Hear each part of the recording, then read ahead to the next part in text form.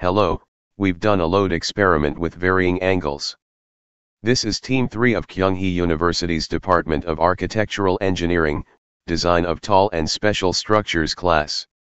The contents are plan, vertical load experiment, lateral load experiment. This video is model plan. Do you know what a diagrid is? As the name suggests, it is a diamond-shaped grid. This is a super large diagonal brace structure that is effective under vertical load and lateral load, and has aesthetic properties. Diagrid's angular change resists to the vertical load of the building through the pressure intensity experiment. We built one base 40-story model and 3 models for each angle. The experimental angles were assumed to be 37 degrees, 62 degrees, and 82 degrees. Standard model SketchUp drawing, 158, 158, 403 mm.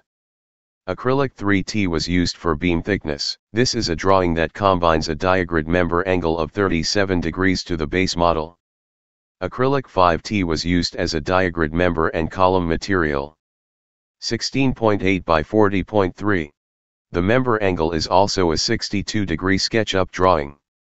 The diagrid member material is the same as the previous 37-degree member material. Finally, the member angle is 82 degrees drawing. The diagrid member material is the same as the previous one. Each side was made by laser cutting. The basic model was made of 3T, and the diagrid model was made of 5T acrylic plate. The process of bonding between the base plate and the diamond plate.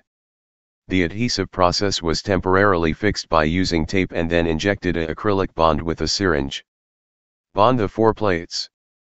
To prevent breakage at joints, glue gun is used for reinforcement. For a fair experiment, we have unified the amount of glue that we use in all models. Diagrid model finished bonding.